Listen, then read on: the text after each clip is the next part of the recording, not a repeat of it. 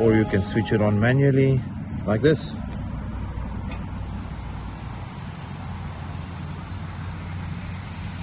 A new style of electric wind machine has been installed in a Penticton-area vineyard, aiming to be a sustainable source of frost protection in local agriculture. The AGI Frost Fan, which is built in South Africa, is sold by Vintage Iron in Oliver. Got an electric wind machine from South Africa to replace the fossil fuel 1964 Tropic Breeze that used to be here for the owner.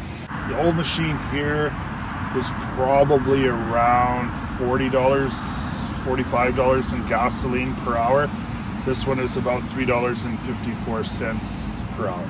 The fans come with temperature sensors that will trigger them to turn on once the temperature hits below a certain point. Inversion layer at 34 feet, where it's a lot warmer down into the farm. I think the head is, 12 degrees?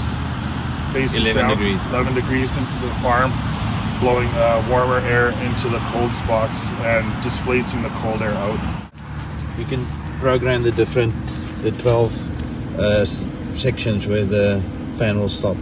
Back in the winter of 2024, a cold snap wiped out much of the vineyards and orchards in the Okanagan, killing vines and potential for fruit for the year. Frost has become such a big part in the whole cultivation process that it's so important that you always take frost mitigation, cold damage into account when you grow a vineyard or any fruit for that matter.